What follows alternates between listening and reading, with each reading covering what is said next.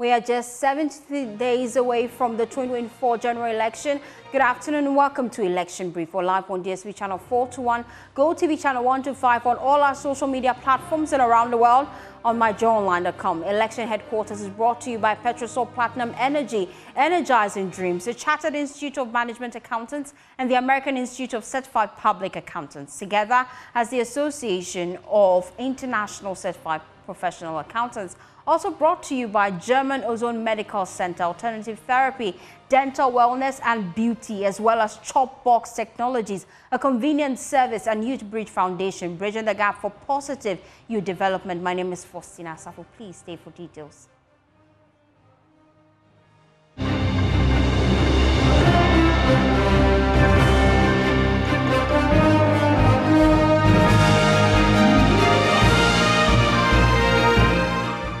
Thanks for choosing us. Now, a group of lecturers from the University of Ghana, including a distinguished climatologist and head of the Department of the Physics Department at the University of Ghana, Professor Nana Ama-Brown Klutse, took to the streets of Accra on Tuesday to campaign for the National Democratic Congress. The lecturers stepped out of their usual roles, distributing flyers and engaging with drivers and passengers at the Oponglo traffic light. In an interview with the media, Professor Nana Ama-Brown Klutse emphasized the need for change and urged the public to support the NDC. This evening, all the lecturers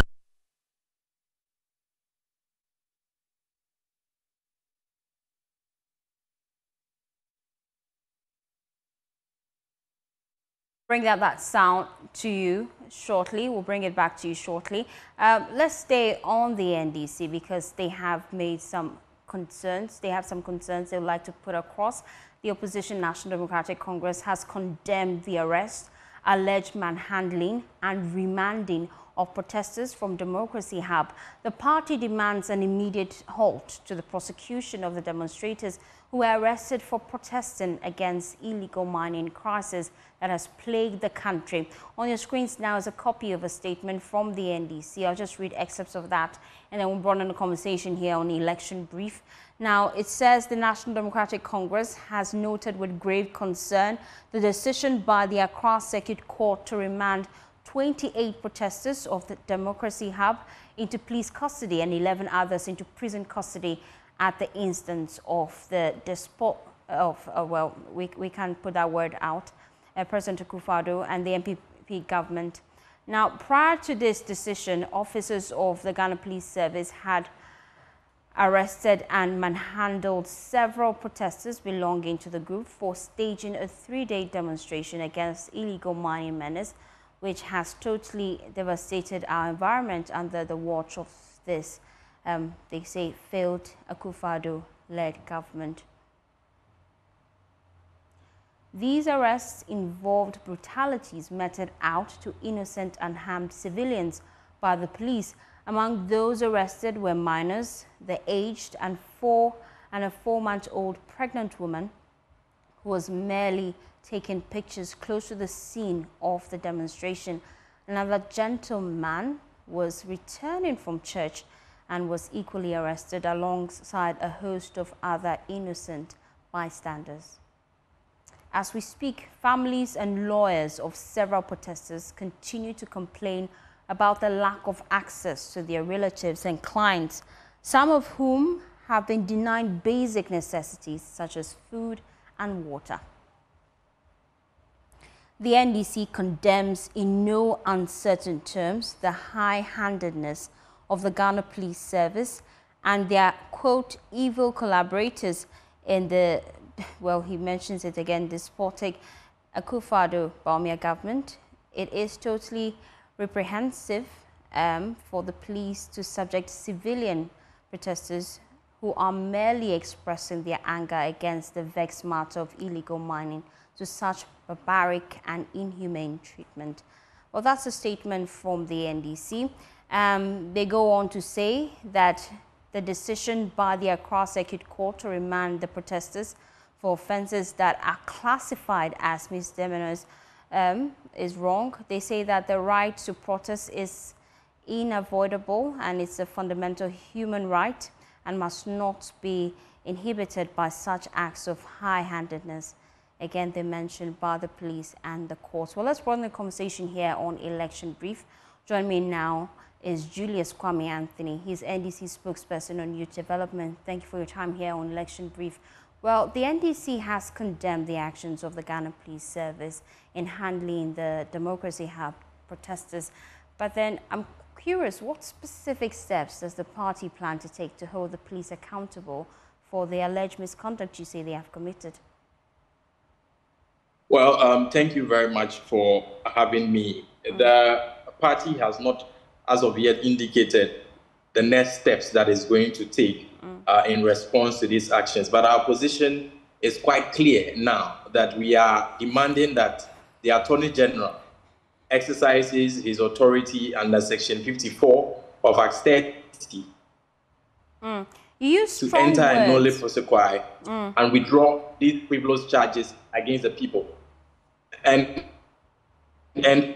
importantly, the record must reflect that as we speak today, the presidency has not taken any position whatsoever on the conduct of the police officers. The president himself is in New York as we speak at the UN General Assembly. I think that's about a few minutes from now, he'll be delivering his keynote address over there. I don't know what the president is going to be telling the world, while back at home, police officers under his watch are brutalizing innocent Ghanaians. And what are they protesting about? They are protesting about a canker that is destroying this country, a situation which he himself has superintended over, a situation which his own ministers, Professor Prempeh Boateng, in a report to him, indicated to him that members of his government, people in the Jubilee House, are involved in doing. That is the reason why these brutalities are being meted out to people. And let people notice that they may make legal arguments about people, engaging in unlawful assembly and blah, blah, blah. Anybody who does a cursory read of Section 202 of Act 29, that is the Criminal Offences Act, would realize that where the charge even legitimate, a charge of unlawful assembly is a misdemeanor. On what basis is any court refusing to grant bail to people because they have been charged of unlawful assembly? People who are demonstrating are criminals so much that granting them bail is a problem for the Republic of Ghana today, when the real perpetrators of the offenses against this republic, the Ghana Water Company today is unable to produce supply water at its full capacity because of galamsey. There are verifiable reports which tells us that some of the effects of galamsey on our women is that it's causing barrenness, it's causing deformities of children and all of those things. These are Anthony, let me come in at this point because you use strong words in your statement signed by Sami Jemfi. Some words I struggle to even pronounce them on air. Disgusting, you describe the conduct of the police. Now, beyond condemning the court's decision to remand the protesters, how does the NDC intend to challenge the judiciary on what you perceive as unjust remand of some of these individuals? Well, as I said, there are lawful recourses that the perpetrators of these actions themselves can take. The Attorney General is the one supervising this prosecution. It wouldn't happen without his authorization because there was a senior state attorney who was prosecuting the people. We are demanding that they exercise that authority. When they do not, then we may define our next steps to do so. It is not the case that when the ball is still within their court, to exercise the authorities that has been granted to them by the people of Ghana, to exercise that, to demand a just environment for them. If they fail to exercise it, then we may determine the next steps we will take. It is not up to us yet to do that. It's the Attorney General who now has the ball in his court. As we speak, Vice President Bawumia is acting president of Ghana. He has the full executive authority of the powers of government, which have been vested in the president as we speak today, because President Akufo-Addo is out of the country. The Attorney General is an appointee of the president, and it means that by extension, the Attorney General, as we speak now, works for Vice President Mahamudu Bawumia. Vice President Mahamudu Bawumia is the one with the ball in his court. So if you are asking what the NDC is going to do, the NDC is telling the governing New Patriotic Party to do the right thing. Vice President Bawumia should direct the Attorney General to enter a nolle prosequi, or the state attorney which is prosecuting the case, to enter a nolle prosequi and be done with this thing. When is it that in Ghana, when has it happened, that people do not have a right anymore to demand that the right things to be done. The issue of galamsey is not something that is strange to us. We all know what it is that is happening. Let me come in at this point, Anthony. The NDC mentioned the involvement of minors and elderly, as well as a pregnant woman in the arrest in the statement that you put out. How do you plan to address the broader implications of police action against vulnerable groups during protests? Definitely, if police officers exceed the bounds of their authority, especially discretion which they are enjoying under the Constitution of the Republic, particularly Article 23, to exercise reasonably and fairly, then they will be dealt with. What the police must know is that we are all in the same Ghana. If they serve as appendices of the governing party, instead of enforcing the laws which they are supposed to do, and they are supposed to know that law enforcement is a question of proportionality and reasonableness. If they exceed those principles that are supposed to guide them, they should know that if power changes hand, they will still be there. They will be prosecuted if they exceed those bounds. That one, it should be clear to everybody. If you allow yourself to serve as an appendix of the governing party, to be used to suppress dissenting voices, you should know that there should be consequences for that. For that, the police should be aware of it. So when you go ahead and you are abusing pregnant women, elderly people, children, underage people have also been arrested by the police. Somebody was closing from church, and there are videos of it, how they were malhandling these people.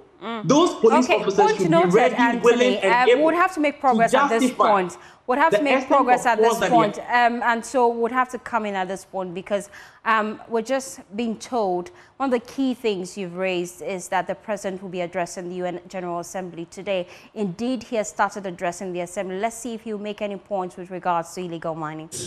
And his failure to act in times of crisis raises a difficult question.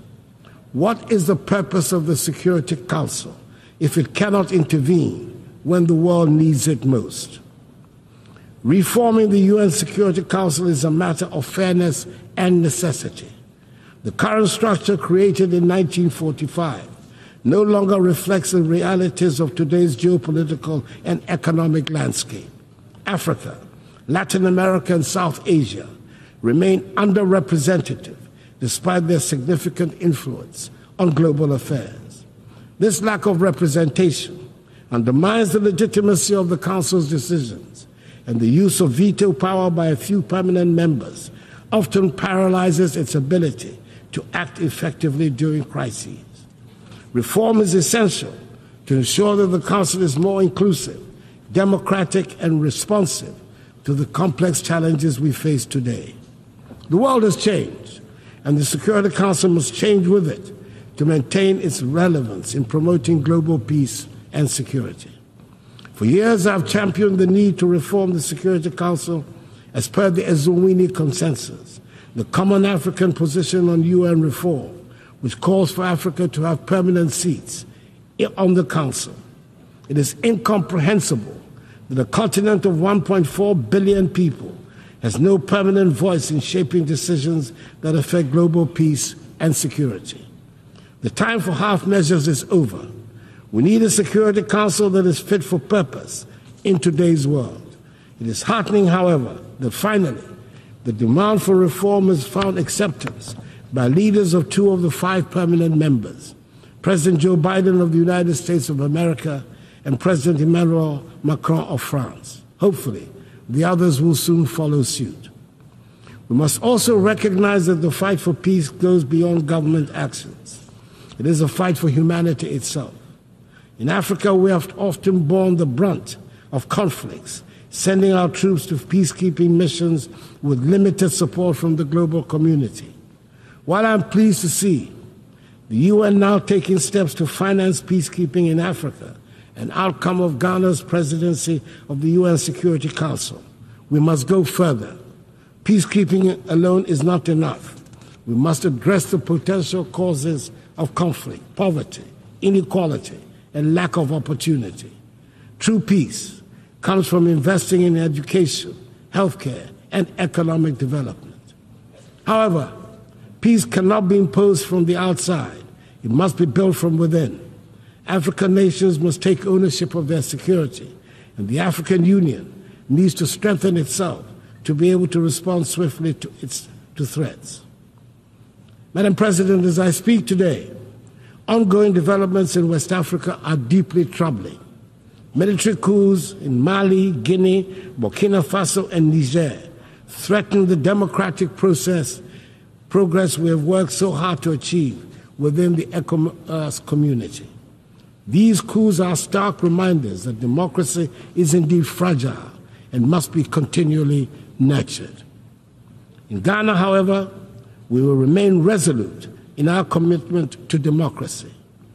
As my presidency draws to a close, I want to assure this Assembly that the upcoming 2024 elections in Ghana will be free, fair, and transparent. Ghanaians have demonstrated time and again in the last 3 decades their strong attachment to democracy, which they will not permit to be undermined. The Electoral Commission, supported by Ghana's security services, is well equipped to ensure that the will of the Ghanaian people is respected.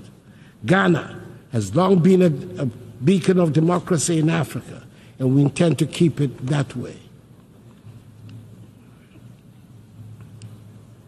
The 2024 elections will be proof of our enduring adherence to the rule of law, transparency, and the principles of democratic accountability that have guided our nation in recent decades. Madam President, we find ourselves at a pivotal moment in history. The decisions we make today will shape the future of our world. We can choose to act with courage, compassion, and a commitment to leave no one behind, or we can choose inaction and allow the suffering of millions and the degradation of the planet to continue. Let me end by reminding us all that the future is not something that simply happens. It is something we create. We have the power in this room to change the course of history. Let us not shy away from that responsibility. Let us act now, and let us act together. I wish you God's blessings in all your current and future deliberations, and I thank you for your attention. On behalf of the Assembly, I wish to thank the President of the Republic of Ghana. The Assembly will hear an address by His Excellency Rumen Radev, President of the Republic of Bulgaria. I request protocol to escort His Excellency and invite him to address the Assembly. Well, President Akufo-Addo there addressing the UN General Meeting, he has pledged to ensure that the 2024 general election is free and fair. Now, let's do some other stories here on Election Brief as we put the spotlight on other matters happening around the world. We will be telling you about a new petition by PPP. Now, they are part of the parties that have been disqualified, the 11 political parties that have been disqualified from the EC, by the EC, from the race for the elections. And we would be engaging them shortly as we get to understand some of their key concerns because they have dragged the EC to court. Well, a group of lecturers from the University of Ghana, including a distinguished climatologist and head of the Department of Physics at the University of Ghana, Professor Nana Ama Brown-Klutse, took the streets of Accra on Tuesday to campaign for the NDC. Let's listen to that report. We'll be back with more. This evening, all the lecturers on campus at the University of Ghana and UPSA and GIMPA lecturers have joined us on the street at low traffic to make sure that the message of the NDC gets to the doors and the cars of the people of Ghana. So we have gathered here this evening doing campus, not really, traffic campaign, the street campaign. So we have a lot of lecturers who are already in the traffic, talking to the drivers and passengers on the road at Okonjo Junction at the moment. There are two things. One is to get the message of His Excellency John Dramani Mahama to the people of Ghana, at least those who pass through Okonjo Junction here. And two, to encourage all other lecturers on all the campuses to also join the campaign. Whichever way they can do it, if they can join the door-to-door, if they can join the street campaign, they should all come out in their numbers and campaign for John Dramani Mahama. We need to bring NDC back to reset Ghana. There are so many things that we can speak to in a manifesto from the NDC. luckily or fortunately, I was one of those who drafted the messages that went into the NDC manifesto. I focus on the science, technology, environment, and innovation, and again sanitation as well. So the key policies of resetting the country for science and environment, I am happy with. The digital jobs JM is bringing, the Galamsey site JM want to reclaim of the lands. We want that, especially for the environment, to get back to its normal state. JM's policies to change the face of small-scale mining in the country, we support it. We make some proposals to that as well. There are so many options, especially for the youth and the people of the country. We support those policies. I believe at the point where Ghana is now, if the right-thinking Ghanaians don't jump on the campaign to change the narrative, I'm not sure Ghana will be better again. So we, the lecturers, have decided that we want a change. We want to change the NPP government to bring back NDC, so that the good works, especially this one JM did, can be recalled back. JM can come and continue with the development that he was doing, and we believe that the change that we want in the country will come back to the country.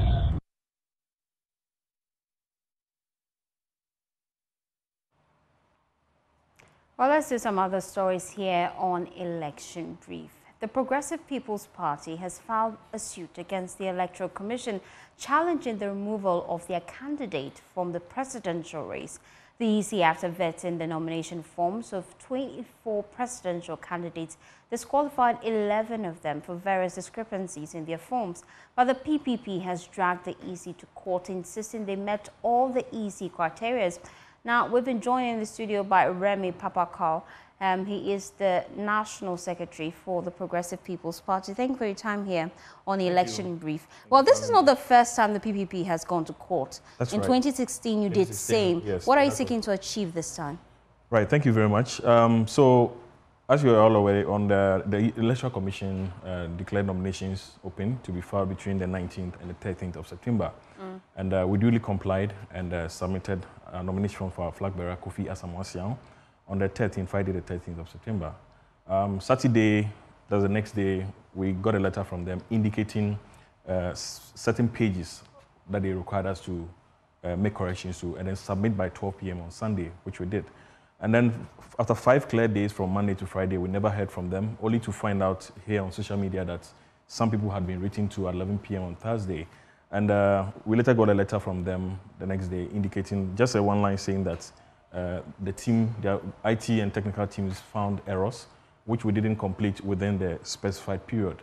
And that for us is quite unfortunate and not the reflection of the true facts because, like I said, they failed, in any case, they failed to particularize. The letter that they sent to us just indicated pages where they identified, but they failed to particularize the said pages, the said errors, the specific type of errors. There was nothing to that effect. And so it's quite unfortunate. We find that to be their decision, their conduct to fly against the rule of natural justice because we have the right to be heard. And in any case, when we submitted the forms, the corrected forms on Sunday the 15th, what it told us was that we're going to hear from them, that there was going to be another stage, a review stage.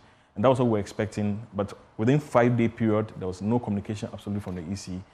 And so we felt that the only option is for us to go to court. And just as we did in 2016 when Dr. Papa Kwesi-Ndum, who was then our flag bearer, was disqualified by Charlotte Osei, we made our case and the Supreme Court directed for him to be put back on the ballot. And that is the same thing we are asking the court to declare, that the conduct of the Electoral Commission to disqualify Kofi Asamoah-Siang without giving him the opportunity, if any, to address the said errors that he had found, was really unfair, and then also to, of course, reinstate him, put him on the ballot for December 7th. So that's the EC set up a vetting committee, and for most of the political parties and their aspirants, they were reached out to when there were issues with their forms. Are you saying the EC never reached out to the PPP? Clarify for me. No, I said that they did the first time, after Friday. And some of the errors they actually mentioned. They wrote an official letter. Okay. And then specified certain pages where they had identified some errors. but they didn't indicate what those said errors were. We understand. And yes, throughout the period from Friday till Sunday, we met other political parties who were also coming there to either pick up their letters or submit the corrected form. So it was something all of us engaged in. But like I said, we then also corrected those errors on the pages that they indicated. But they didn't really say that, okay, maybe page 1, this is the exact nature of the error. It was just general that there are errors, so go and correct them. So that is what. But for other political parties, they made mention of the specific errors that they spotted in their forms. Are you saying it was not the case? Yes, and we have submitted their letter as part of our affidavit, our evidence to the court. So that the letter never particularized the exact nature of the said errors. It just mentioned pages. Yes. And so moving forward, you are seeking that your candidates be asked to partake in the upcoming election. Yes. But doesn't this reveal a bigger problem about some of the issues in the party and how this has become a norm? Mostly filing of forms, you should do this with a lot of scrutiny. Why are there errors each time in the people? Like I said, look, this is not an issue. This is not an issue just with the Progressive Party.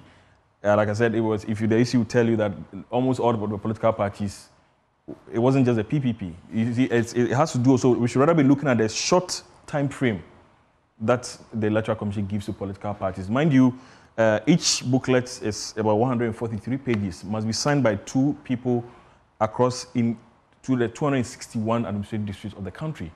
So from the southern part of the country all the way to the northern part of it. It takes a bit of time to send these forums around. So as part of your petition, are you asking for more time in future for the filing of your forms?